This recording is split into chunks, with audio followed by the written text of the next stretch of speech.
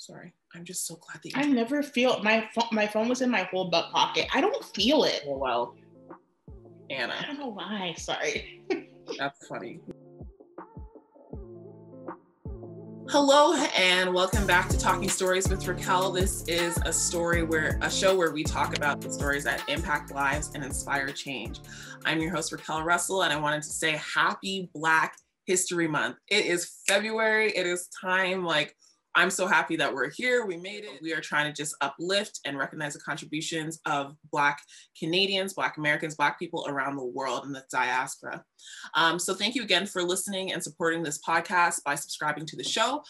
Make sure to follow us on our social media channels and reach out. I love to hear from you, love to hear your feedback. And just trying to, again, make this show something that you enjoy, something that uplifts you and helps to inspire you as you go about your walk in this daily life. So our next guest is someone that I'm really, really excited to welcome today. She has been on my list of desired interviewees for a minute. And coincidentally, she is one of my best friends. I've known her pretty much all my life. I say pretty much because she's a year younger than me. So that's the only year I didn't know her.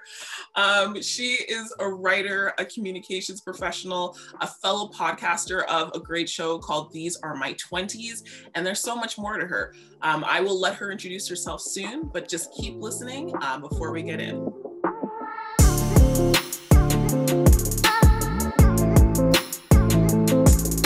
Anna, welcome to Talking Stories with Raquel Russell. How are you? Hey, friend. I'm good. Thank you for inviting me. Since we've last spoken, I've been thinking about this. So I'm very excited. Honestly, I am glad to have you here for so many reasons. Just one, because one of the things that I love about talking to folks that I know is that there's that camaraderie already, but I want to even get to know some of the things about you that maybe I don't know. I know it's been 26 years. 25, girl. Girl, you're turning 26 soon. Don't even fret. Don't even get me started. Do not even, I said, you know what? I said after the year that we had, according to the feds, I might be 26, but I'm turning 25 again. I feel no ways. Because no. Okay, excuse me. Sorry. 25 years. And I'm just really looking forward to this conversation. So let's get right into it. At the top, I did a bit of an introduction to who you are, but in your words, who is Anna Akoto? That's a great question. I would say Anna Akoto is a person who is just trying to figure it out. Also is a person who values community and living enjoyment. I always say to people, I'm like, my middle name is enjoyment. If we're not having a good time, what are we doing? Come on, point blank period.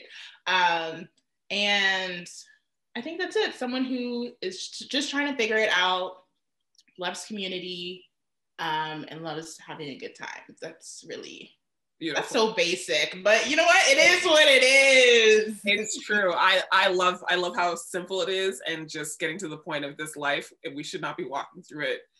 Just, I don't know, the hustle has become something that people, I think, are so, not everybody, but people get transfixed with this idea of just hustle culture. And I love that you prioritize your well-being and, again, enjoying life as much as you can. So that's beautiful. One of the things that I wanted to get into today was talking about stories that have made a difference in your life. And, even thinking about Black History Month and all of the different storytelling that's happened as a result of either the accomplishments of Black community, obviously there's that line of suffering and the stories that have come out of all of that we don't always want to be fixated on. But I'm just curious to hear from you, especially for this show where we focus on storytelling. What are some of the important stories that you tell yourself or stories that you like to dig into? Okay. So for me, I feel like for the past 4 years, I've been very intentional about consuming work produced by Black women, and also work that highlights the experience of a Black woman. So whether it be in love, whether it be in, whatever career they're working in, whether it be in, I don't know, self-help, whatever, just ensuring that the the author is a Black woman. That's something that I do. I think also as well, consuming, Raquel, what am I even saying? No, you're on the, I'm with you. Ew, I feel dumb. Okay, let me think. It's so funny. It's because I'm always the other side, right? Right, yeah. So it's like sitting here, I'm like, oh my gosh, what stuff do I actually... Difference. See, and the one it's so different. At the top of this, for folks, just for context, both Anna and I went to journalism school. So we're both, you know, used to doing the interviewing side of things. And it's still like, even now, both of us in the communications field, like, I think journalism is part of that lifeblood of training, something that hasn't really been able to go away. It doesn't. Yeah. So it's hard to answer now, isn't it? Yeah, but let me try. We're going to ease into it. This is going to be a journey, this whole interview. So like I said, I've been very intentional about consuming art, both like copy, text, images, whatever, by Black people, more specifically Black women. And I feel like the reason I did that is, and we'll get into it, but I feel like growing up, I didn't really get to enjoy that or have experience that maybe other Black women my age had. And I think that goes to my parents both being immigrants, also coming from West Africa, and it's just how colonization has like shaped their view of Blackness. So I didn't really do a lot of, you know, like I said, digesting with any Black text or Black art per se, unless it was gospel music. That was pretty much it. But yeah, so for the past 3-4 years, I was like, no, like I want to consume work that is made by people who look like me, and also sometimes it's not, but also made for people who look like me. So yeah, that's me. I love that you spoke to that and the decision that you made about being intentional in that way. I think I would say it's similar.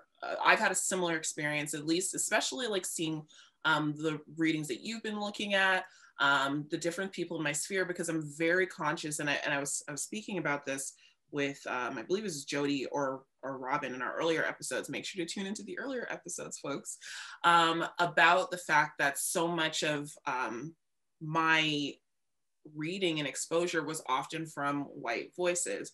And I don't think it really hit me until, you know, probably my 20s. And I sat and looked at my bookshelf and it was like, wait a second. Like, when I tell you there are some titles that I'm embarrassed to have, because but it's true. Like, wait, what?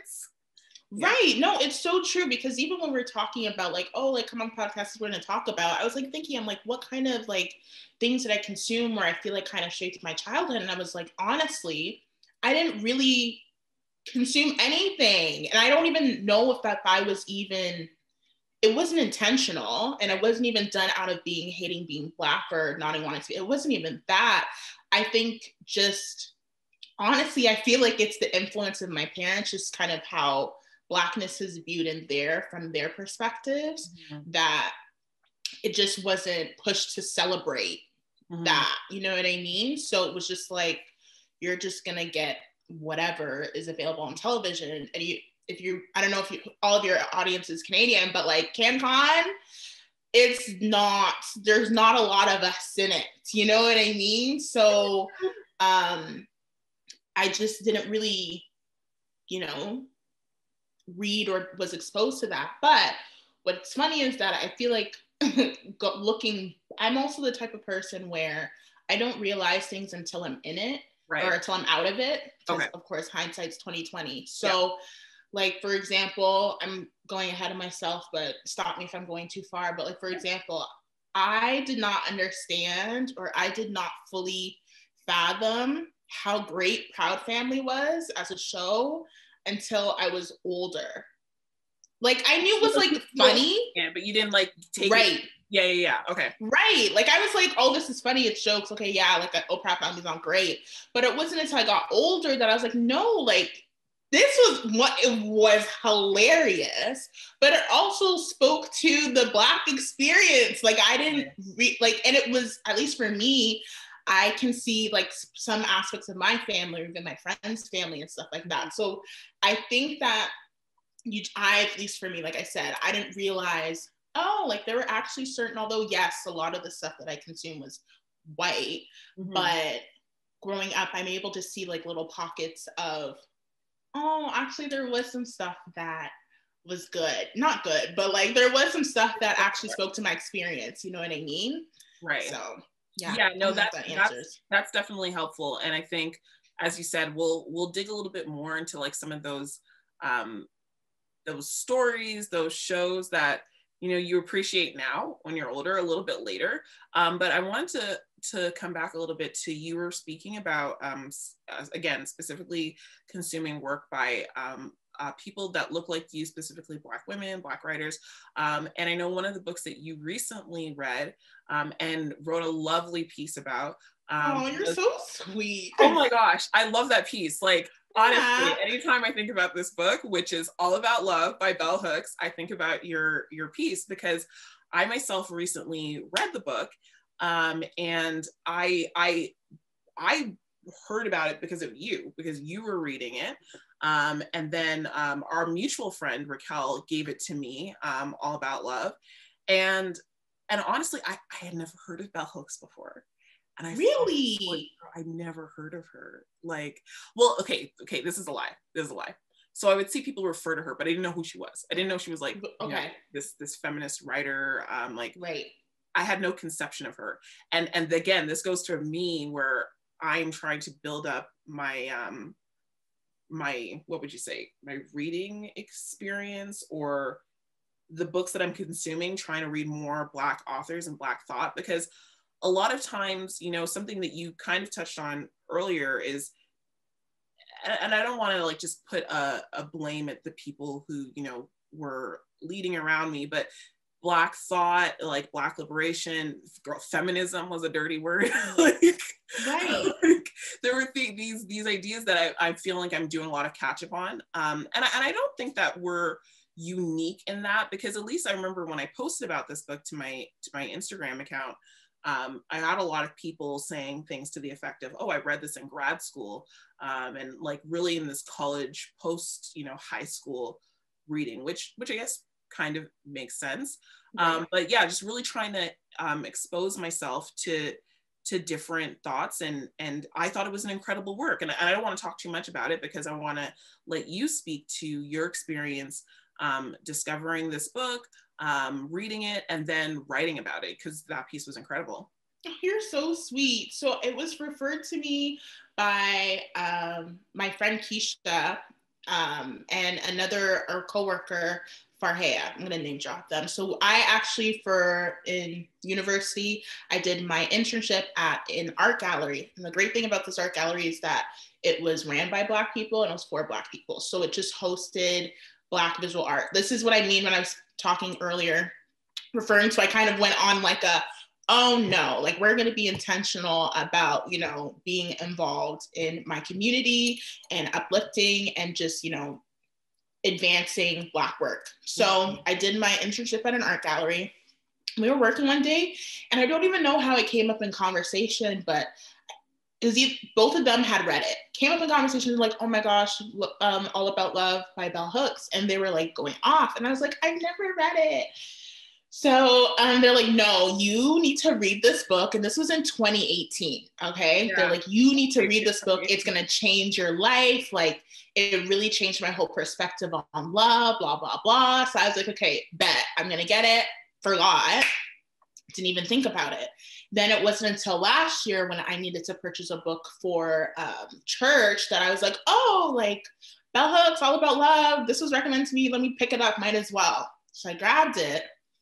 And I remember, got it, and I tried to read it, and I couldn't really get into it, so I stopped. And I was like, I know this book is going to be good.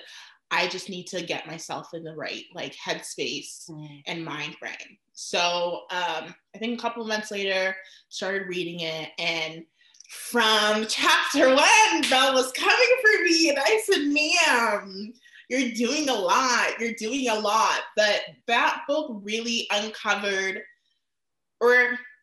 it really uncovered what I think, I don't want to say past hurt necessarily, but it just gave me language in order for me to explain how I felt about love and relationship, and not just, I should say, not just romantic love, but love between me and my parents, love between me and my brother, love between my friends, and all that jazz.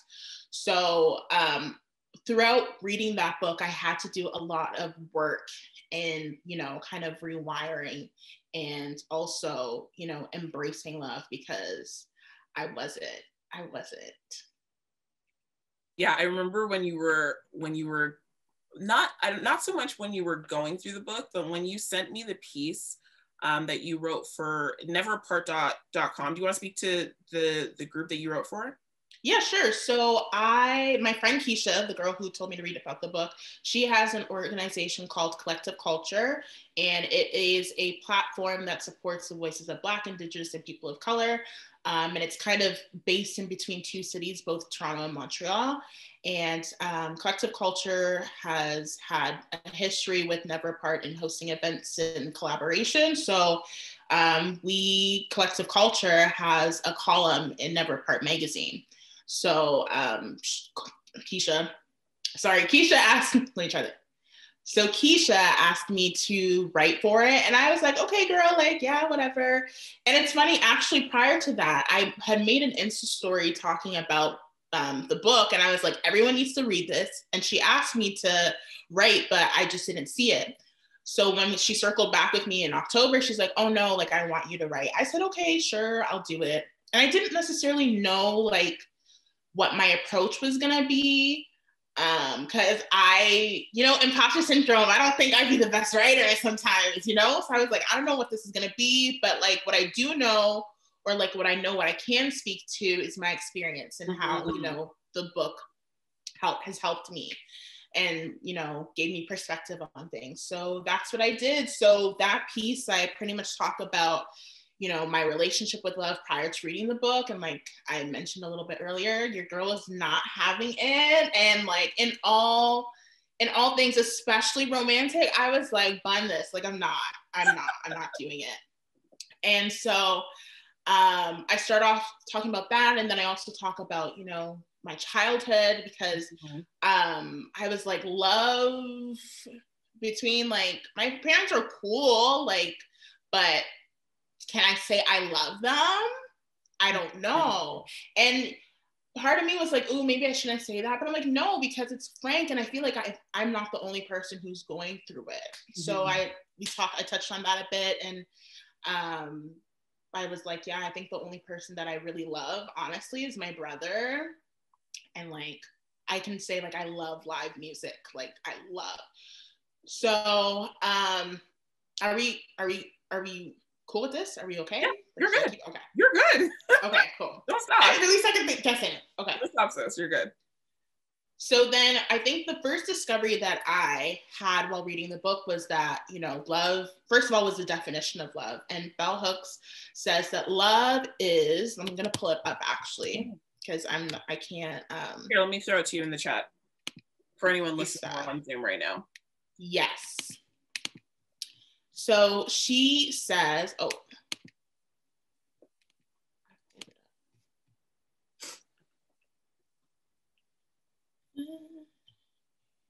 Here we are. And take your time. I can just edit the dead silence. At this? Okay.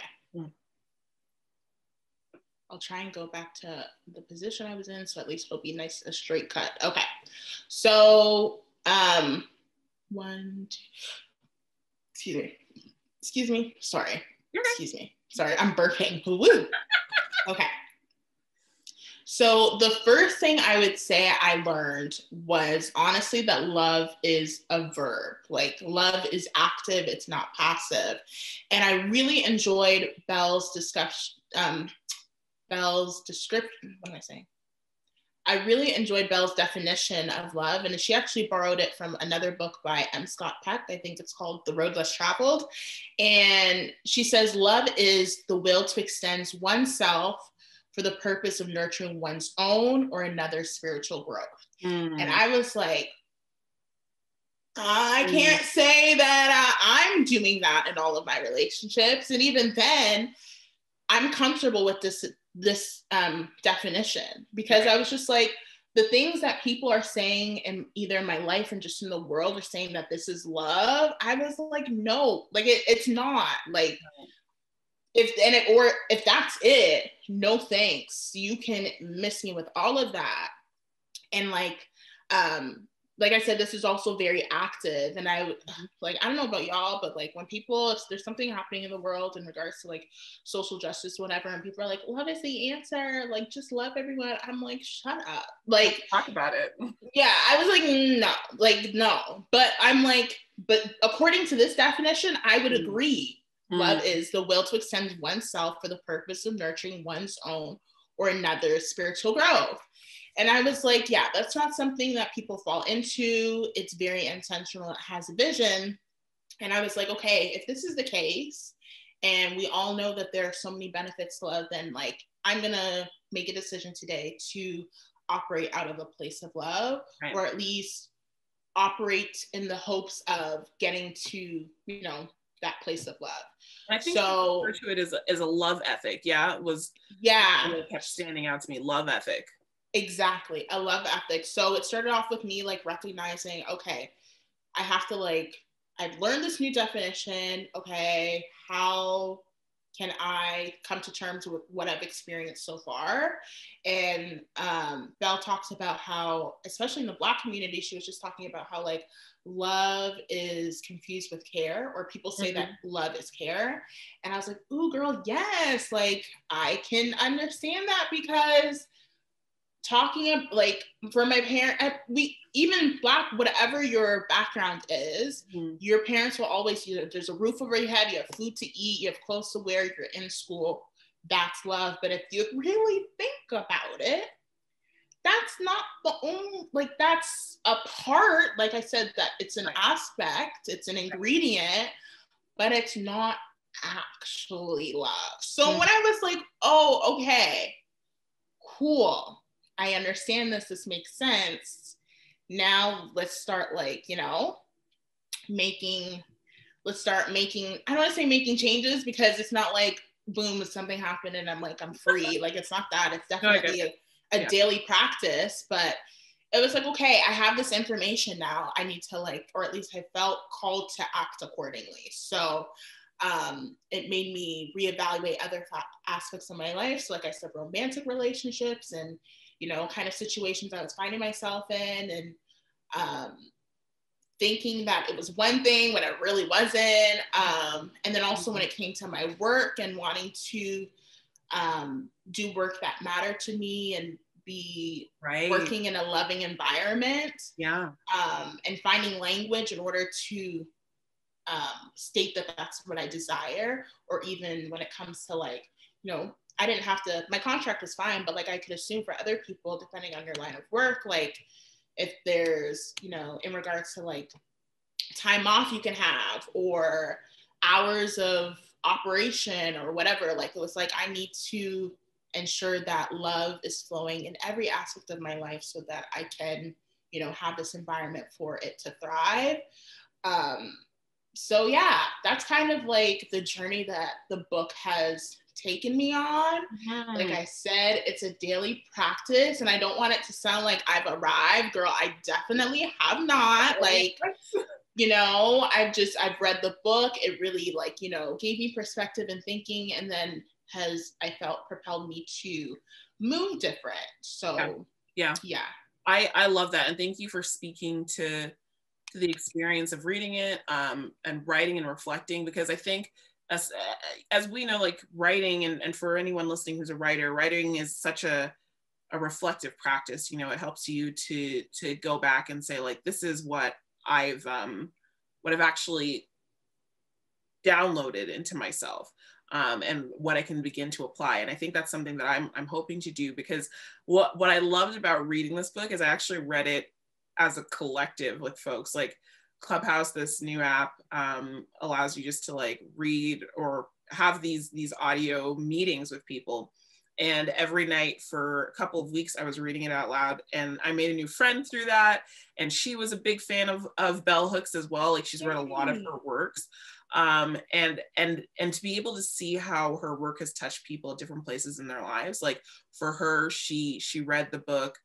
This is her second time reading it. Or sorry, I think it was her third time reading it. And I know that now, like I said on Instagram, I'm probably going to be returning to this book every single year because there's just so much to really take in, and I don't think that you can get it all in one scoop. But no, thank you for speaking to that. I'm gonna tag on that still, but because I feel like it's one of those books that, depending on the time of your life, you'll have to definitely return to it. Like, for example, one thing that really hit me, that it's not in the article, but I was like, it made me rethink, was actually children. Because, and it was the chapter where she was talking about justice. Yeah. And how, like, essentially, and it makes sense, at least to me, I was like, I get it. And it's like, children don't really have agency. Like, people think that, oh, they're your child, like, you bore them. So, like, you have, you know, kind of control over them. And I was like, I get why people feel like they have that power because they birthed a child. But at the end of the day, that person is their own human being. Like, they are their own person. So, like, you can guide them, you know, like, you can guide them and you can, you know, speak to them or suggest things to them in order to help them make decisions and stuff. But, like, you can't control them. And I was like, knowing, I don't know if I want to have my own biological children, but I was just like, if I decide to do that, my approach to parenting is definitely going to be much different than I think other people's approaches. And also, I need to ensure that I have a partner who's willing to do that work with me, because it's going to be very different than, I can speak for myself, very different from my childhood. So I need someone who is willing to do the work on themselves, and then also be doing the work with me in raising the children or child. This kind of framework that you're speaking to. Right, yeah. I think one of the things that I kept thinking about with this book is this would be a book that I would want to give that hypothetical person that I'm dating to, like, read. Like, girl, this will be a great, this will determine this. I'm telling you, I don't care.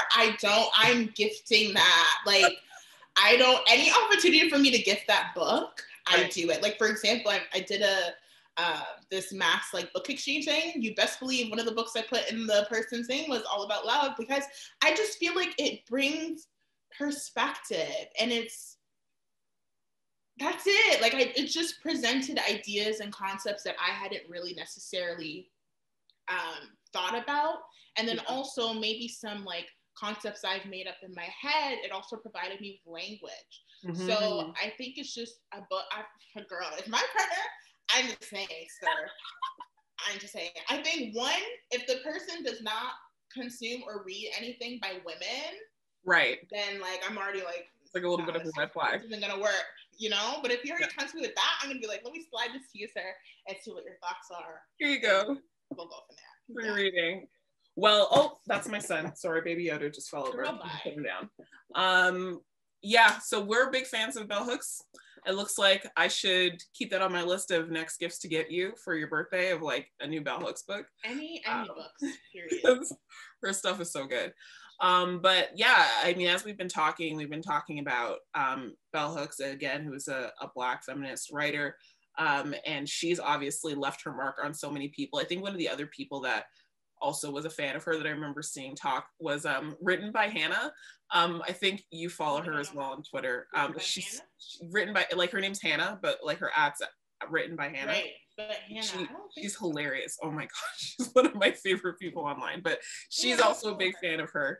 But I mean, I think one thing that I've seen, especially through social media, the last several years, obviously, like, we're in a pandemic right now, so a lot of the conversations that we're having are digital and online, is just the importance of storytelling for culture, especially during Black History Month. We see that highlighted, and I'll preface this a bit in saying that I know that with West Indian cultures, especially, like, even African American Black cultures, like, the importance of storytelling is something that has been passed on through history, you know, from being taken from slave ships and being dropped off at our different places. I always try to highlight that because people get caught up on what country we got dropped off at. We all got dropped off somewhere from another place, obviously built our different cultures, but coming back to the continent, and like just the importance of stories and oral histories and how things are passed down. And I just wanted to give you a chance to even speak to the importance of storytelling in your culture, if how you've seen that played out. I mean, obviously we both grew up here in Canada. Like my parents are Jamaican background. Anna's family is from Ghana background. But one of the things that I remember, like even when we were kids, correct me if I'm wrong, we both went to tree class, right? Like we both did that. And it was like, I remember they were talking about Anansi stories. Yes. Anansi the spider. And I'm listening to these stories and I'm like, I know these stories because my dad would tell them to me growing up as a kid, like Anansi the spider, Anansi the trickster god. Like you would hear different versions of these stories. And then it was interesting to hear about it from a Ghanaian perspective, and like see how they kind of intersect. And I think that was my first kind of real understanding of how much was passed down through history orally, because it wasn't like we had the internet, you know? Right, no, it's true. It's true. It low-key worries me because my first time ever going to Ghana was 2018. 2020. Okay, yeah, 2018. It was the first time we went, and I remember one of the days, it was such a random, like it wasn't planned on our agenda, but my dad got a call from, I think he's my dad's cousin, and he's like, oh, like, do you want to come to Koo Nimo's house? And Koo Nimo, my dad's like, Koo Nimo, yeah, we're gonna come. Like, what time? Like, what? And I was like, who's this guy? Like, I was like, let's go. Like, you know what I mean? So my dad's like, Koo Nimo is a Ghanaian folk singer. And he, at one point of his life, he would sing to the kings. Like they would call him to come to the house and perform essentially and stuff. And so my dad's like, this guy's like a big deal. So it was my dad, Joshua, my younger brother, myself, and my uncle. We drove down, and so we went to his house, and Koo Nimo was like probably in his like late 70s or early 80s. Wow. And we went to his house and we sat down, and he had like all of his instruments and tons of books. Wow. And like we were sitting there, and I had just come to learn about him, but my dad and my uncle were like mesmerized. And we spent, I don't know how many hours. I recorded the whole thing because my dad was adamant on like keeping all of this. Wow. But he was pretty much talking about like a sense of history with us and talking about how like the lineage and, you know, what happened and different battles that happened. And he was telling us all of these stories off this top of his dome. And I was like, are there books? Because he's getting older. And I feel like even coming down to language as well, like I feel like my parents speak Tree. I can understand it. I can speak it a little bit, but like after my parents, if I don't uphold it, that's going to be lost and my kids aren't going to, and I was born here in Canada. So I was thinking like this gentleman who's older and he doesn't have a protege.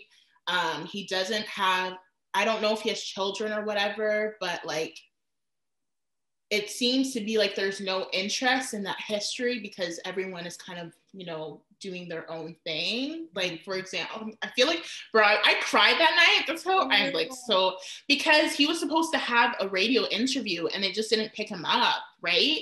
And I was like, this is an opportunity, right? I don't know, right? So I was just like, this isn't like, this person has so much information and obviously he's talented in music, but like people aren't, he's not given at least opportunities now to share these stories. And he told me like he wrote books and stuff and he was working on someone to get a book, and he's had a couple published, but there was one book that he wrote that this was 2 years or almost three years ago, so I don't really remember the details, but it was being held for some reason and had all this info. And I was like, we either need to, like, we really need to document stories. We need to like take account, like it's imperative in order for us to know, you know, where we come from, because anyone can tell you anything. That's why we have textbooks in schools that aren't telling accurate history. You know what I mean? Like, it's important that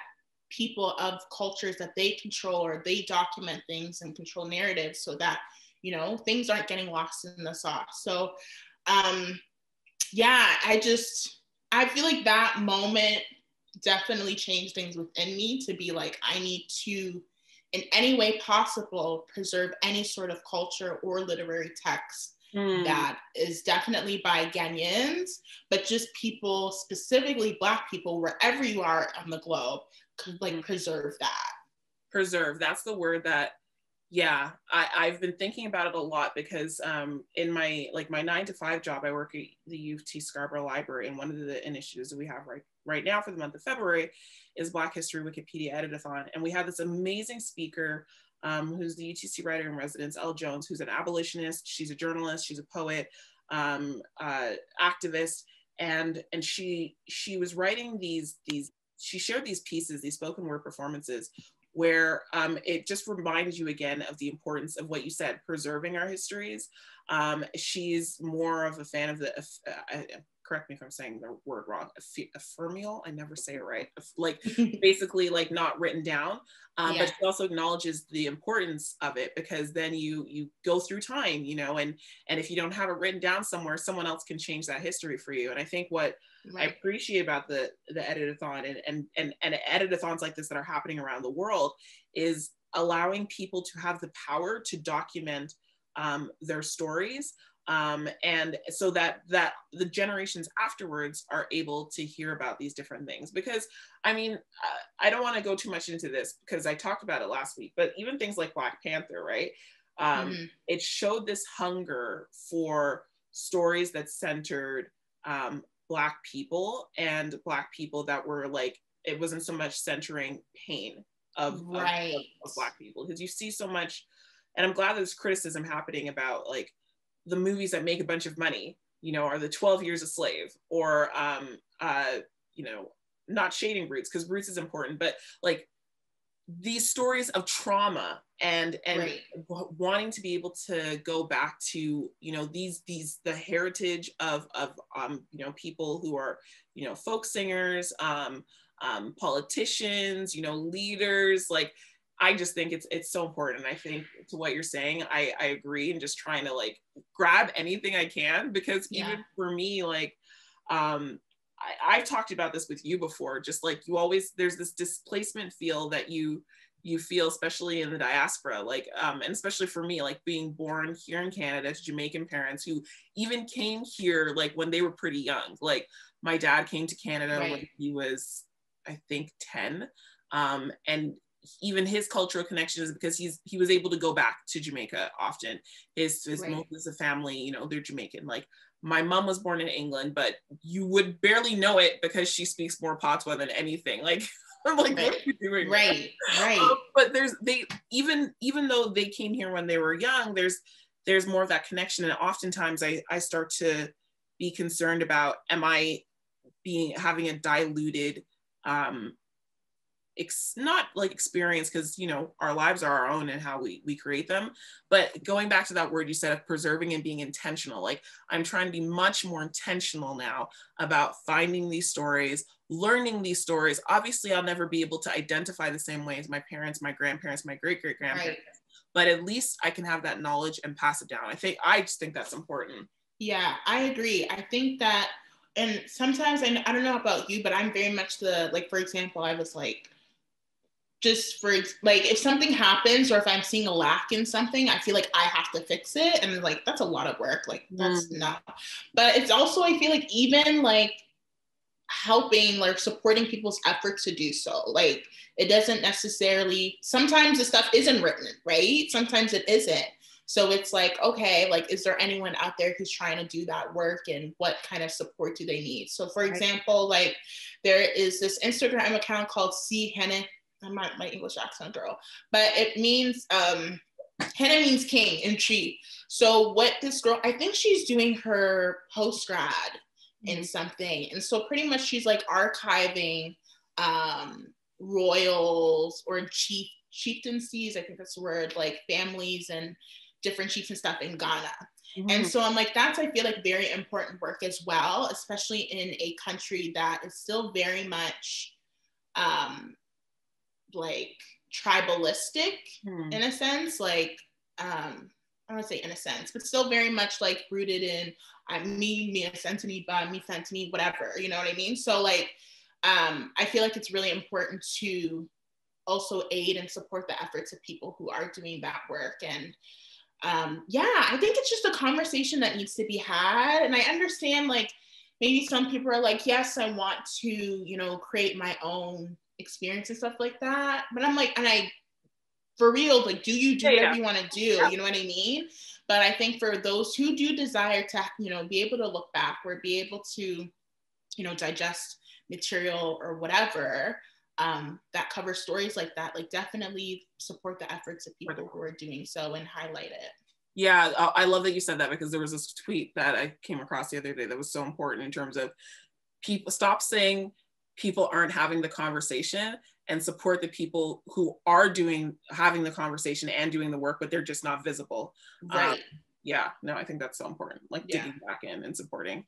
Awesome. Anna, thank you so much. I'm glad that we got to talk about like this historical lens, and it's important, but I want to pull us into what we were talking about a little bit earlier about what are some of those iconic or otherwise, you know, Black stories, characters, actors that kind of left an impression with you.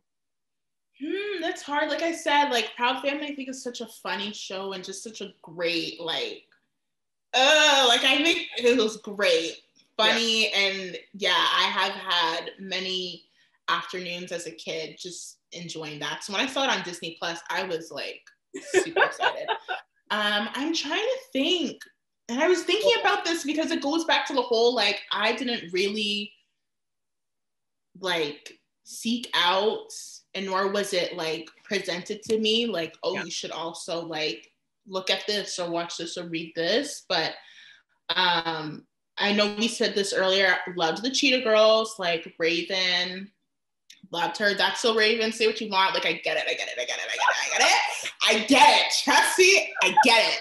But Raven was that girl. And Grazing in the Grass was a hit. Like, she was that girl. I think now people that I look to, because I feel like that's really where I can draw from. It's really hard. I feel like I'm going music based. But what I will say is I've been really enjoying not even just like actual like articles and stuff, but just the work that they're doing. I love Lindsay Peoples-Jones. So I don't know if she's moved over to The Cut yet, but she worked at The Cut. I forget her role, but then she became the Teen Vogue editor-in-chief. And so she's been doing like amazing work with them, especially in regards to like advocacy, activism, and amplifying the voices of queer folk, and like just great work, period. And so I've been really enjoying, you know, watching the platforms, or her Teen Vogue platform, and how that's been going. Also, Elaine Welteroth, that's another book that I really enjoyed. You Are More Than Enough, or More Than Enough. That was really good. Like, I didn't expect to enjoy that book so much. And I think she was the predecessor of Lindsay Peoples-Jones. I think Lindsay Peoples-Wagner. I keep on saying Lindsay Peoples-Jones because I'm thinking about a football player, Donovan Peoples-Jones. Oh my gosh, yeah, guys. And he played for Michigan, and now he plays for the Browns. And so Peoples, it's because it's a double last name, and it starts with Peoples. But anyway, I digress. But Elaine Welteroth, More Than Enough. Also, my friends have been writing cool stuff. My friend Muna just wrote actually an article for Never Apart called I Think I Broke My Brain. And I gotta go read it. So good. She was in her English bag. Like, there's a screenshot I put on my story. It's probably still there. She was pulling all of the similes, and I was like, you better hop into that bag. Like, it was so good. She's great. She's great. I'm trying to think of people I've been enjoying like reading a book that I don't know if this is answering your question. Yeah, you are. Okay. Just because I don't really have any childhood people. It's a really proud family, Raven, and well, I mean, I was gonna pull into Cinderella. I mean, I was thinking about that. But I feel like that didn't even hit for me as much as a kid. Like I didn't really. No, the braids? No, but this is the thing, Raquel. Right. For me, this is okay. Maybe we can talk about this. Yeah. For me, Princess Diaries hit so much more harder for me. Okay. Growing up.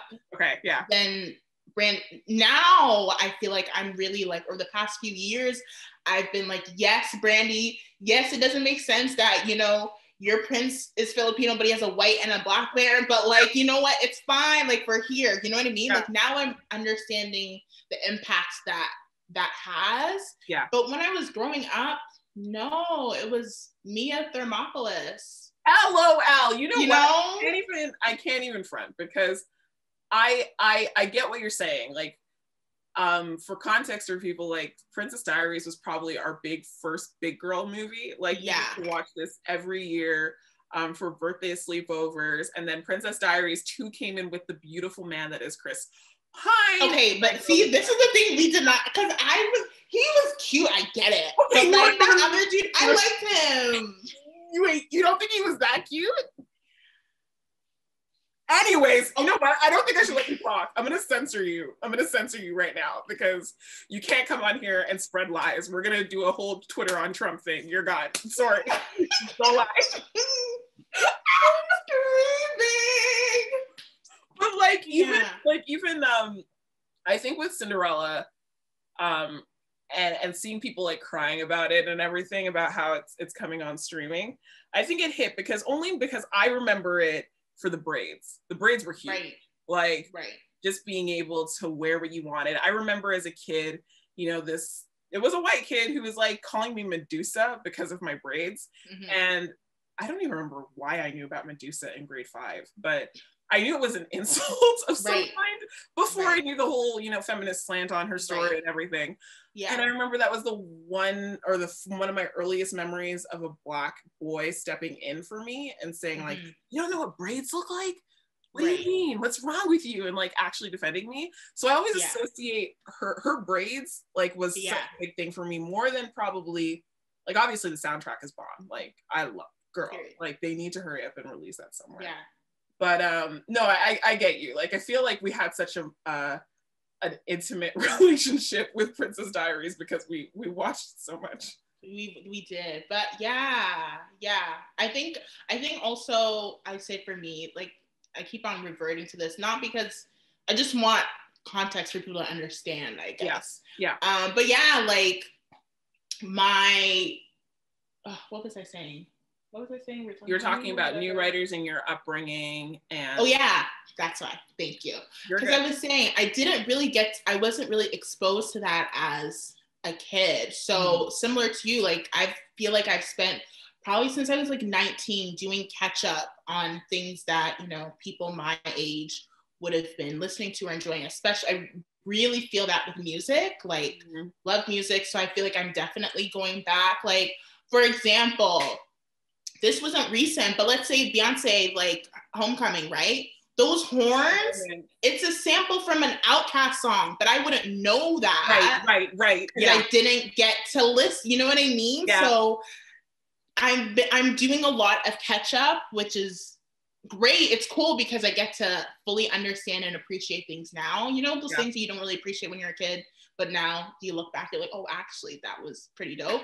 So it's nice to have that. But yeah, I didn't really get to have those moments as a kid in order for it to have more impact on me, or another, like a nuanced impact, I guess, for now at my age. That makes sense. And honestly, like what I hope is that we continue to just be able to have as much time on this earth, to just kind of like learn more and dig more and get more of these new people added to our roster, because it's important and it helps you to have better full out conversations. Again, especially in this digital world, it's easy to like, you know, you pick up a lot from, you know, specifically American Black culture, British Black culture, and you know, Canadian Black culture, and seeing like these conversations happening online. And I think that's one of my favorite things about social media, being able to learn from each other. And then music, like you're saying, girl, everything you said about Homecoming, that was my experience, because half of these things were like, oh, I recognize this, and I'm just like, yeah, I love the beat, I don't know where this actually you don't know, but yeah, I am so cognizant of the time, because we're here geeking, and I'm like, hold on, we could probably just go on forever, because we could. That's us. But I wanna bring us back. One last question for you before we get into some rapid fire questions. What is one story that you are really enjoying this year? Otherwise, something that's maybe uplifting you. It could be a story, it could be a writer. I know you mentioned a few earlier, so maybe you want to just choose one that's been carrying you through, especially this pandemic season. I can't even say year anymore, because who knows when this is going to end. Oh, you don't know. Yeah. I'm even trying to think. I feel like there's not really a specific thing, but I feel like just interacting, not even just interacting, but just seeing Black people on Twitter and Instagram and the memes and stuff that they come up with have me rolling. Like the latest thing is that girl who used Gorilla Glue to lay her hair. I was like, my girl. How did she actually get it off? I don't know, but I saw something that said she put coconut oil and stuff overnight, so she's gonna update us today. But like, see, now that experience is really like, I feel bad. I really hope that it comes out and she has all her hair. But I'm saying just seeing how Black people interact in the social spaces, and then certain things, jokes that are cracked, and like, I'm sorry, I'm just thinking. I saw a tweet this morning, and this girl said, "Oh, I got it! I can't believe I got a 77% of plagiarism on my assignment or whatever." And someone quote tweeted, "Be like, you're still saying my?" I was right, but like stuff like that, I see on the daily, and it's those things that bring me joy and like push me through. So, yeah.